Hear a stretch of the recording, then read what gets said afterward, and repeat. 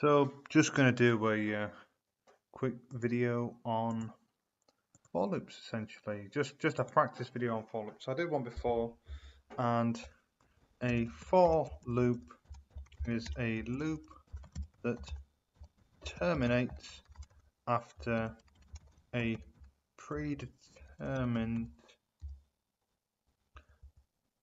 I'm not sure how to spell predetermined. That's where I'm going wrong.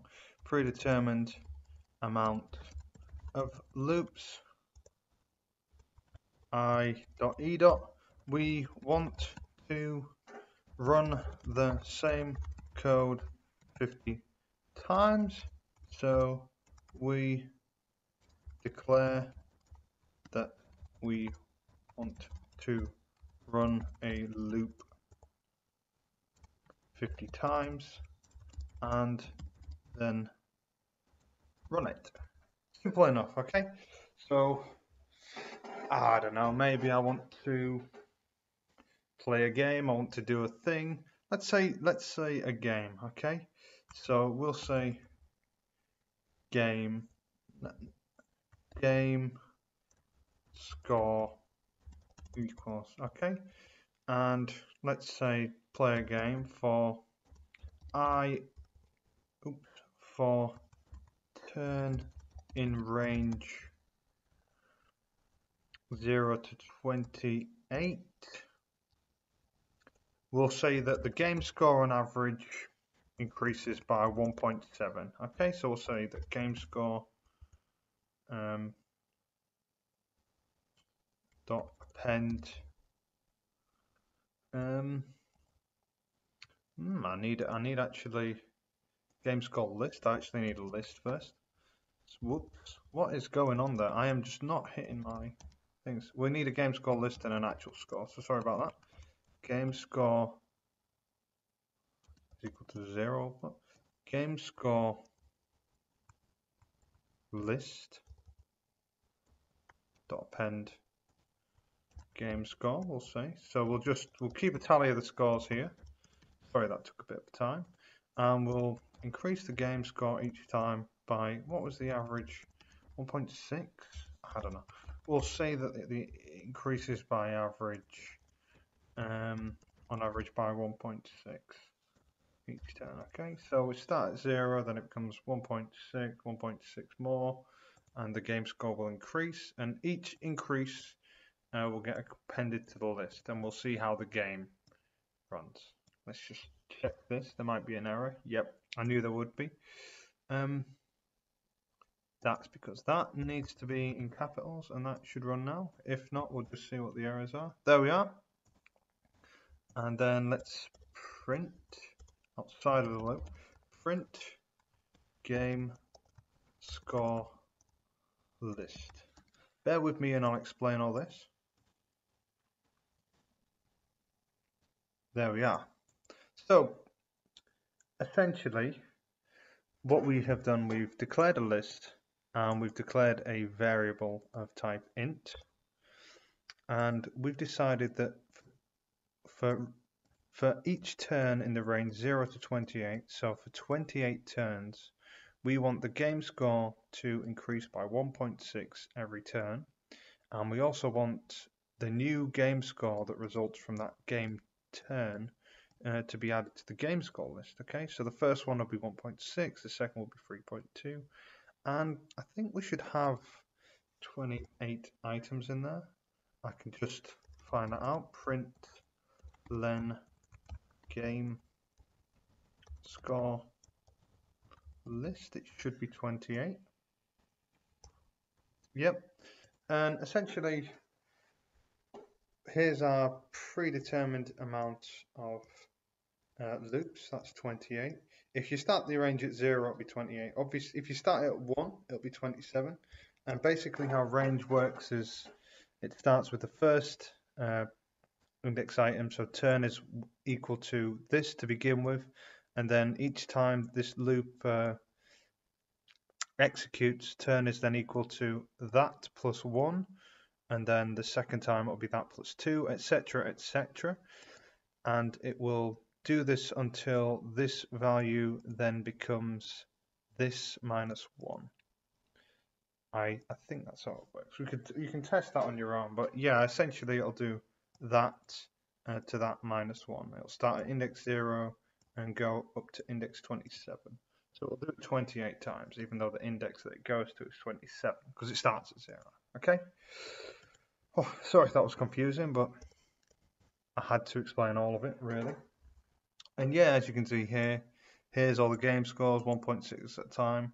Not sure what's happened here. Don't really care very much. That's probably just a Python peculiarity. It's more or less 1.6, more or less on point, so I don't really care at all. And then, yeah, I'll show you another one. So we'll say for I in, for I, so for iteration, for item in game score list, print item. Okay. Now the problem here is we don't know what turn number this is. Okay. And if I put turn number item, it'll say turn number 1.6, turn number 3.6. So if I don't want just the value of each thing inside of here, if I want to go through each index, I have to go for a turn in range 0 to len game score list. And if you remember, we actually printed the length and it's 28, so we're actually just doing this, but by using the list name, I'm getting the length of the list. So the range will go from 0 to the length of the list. So we'll execute 28 times because that's the length of the list, providing that the first range number is 0. Okay. And what we do here is we're getting the indexes, so we can actually print this is turn number whatever the turn number is, don't really care, plus string value of turn, and this will print out this bit of string plus the turn number, and then I'm going to print out the item. Now because this isn't iterating through the game score list, it's just iterating a number of times equal to range 0 to the length of the game score list. I actually have to get the item at the index, but that's fine because I can do that. And it's a lot less complex than trying to get the index by this means. Okay, so we'll say turn like this. And now we get the turn numbers. Oh, that's totally wrong. str turn plus 1, pardon me. It's because it's going through the index numbers. We'll do that again. And here you've got the turn numbers, and you've also got the score. Okay, so I could actually put score is, and we'll put plus str of this. Yeah. And it tells us the turn number and the score. So yeah, we knew that the game would have 28 turns, so we had a predetermined range, and then when we wanted to look at each turn, announce each turn's turn number and each turn's score value, we had to go through range 0 to length of the list. Yeah, and in order to get the actual score for each turn, we had to get the index here. Doing it this way, it's not impossible to do, but I won't show you how to do it because it's a bit more advanced and it's just overcomplicated. You don't really need to learn that as such. Okay, so that's a little something you can write out there. Now let's say we want a game where this is something a bit more complex here. I mean, this is more or less how for works. If you can wrap your head around this and make something similar, you've more or less understood for. What I'm about to do is going to be a little bit more complex. So I'm going to imagine a game where two people play, and instead of keeping track of the scores, we want to keep track of who took the turn. Okay, so we'll call the two people Jenny and Jenny and Andrew. So we'll say players equals. We'll mix it up a bit actually. We'll call her Jemima. Should we just call her? We'll just call her Jenny. It doesn't really matter. Jenny and Andrew. Okay, so we've got the players Jenny and Andrew, and we've got turn number, which we'll just put turn no, equals 0. Or yeah, we'll say 0 for now. And we'll put for turn in range. We'll say 0 to 50, so it should do it 50 times.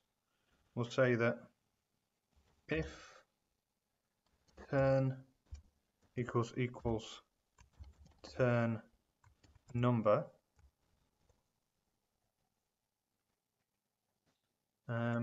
we'll actually say, well actually I need another list, so turns,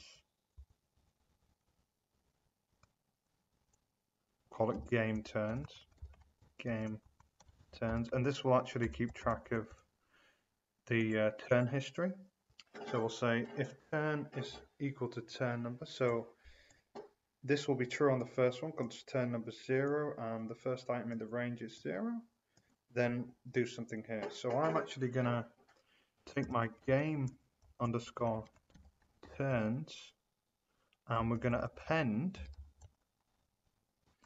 players 0. So from index 0, which is Jenny, we're gonna append that to this because Jenny takes the first turn. Now this is a 2-player game and you don't get 2 turns in one go. So it's your turn, then it's the next person's turn, then it's your turn, then the next person's turn.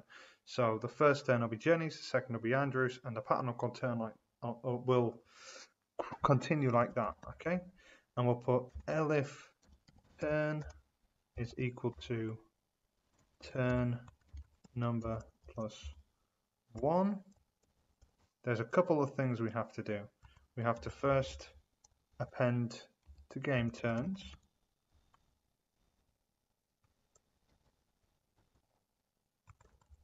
Players once again, and index 1. If you don't understand this, as I say, don't worry too much. It's just a little bit more complicated. And we shall say that turn number is now equal to turn plus 1.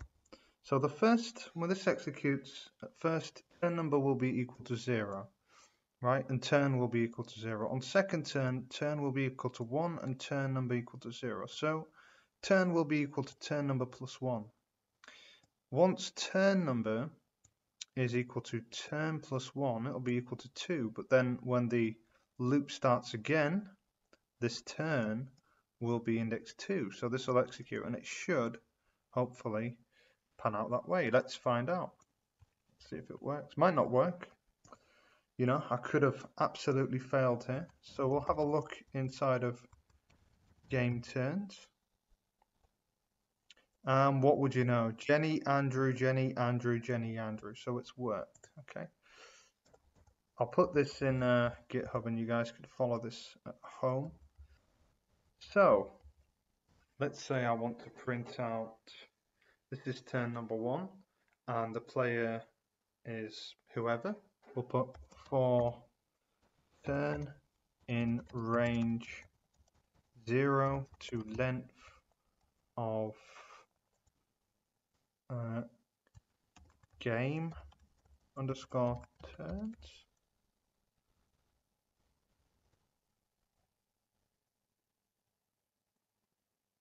I'm not sure why this isn't auto tabbing. I mean, it doesn't matter massively, just would be nice. What are we doing? Oh my god, I have completely forgot. Okay, so we're going to print this is turn number, just like we have here. So we're pretty much just going to copy and paste that word for word, more or less, because well, essentially we can, and we should reuse that bit of code there. It's exactly the same because I've used the same variable number here. It's just so that you can see that you can kind of make for loops out of games in this way. And then the next thing we're going to print is the player is plus str of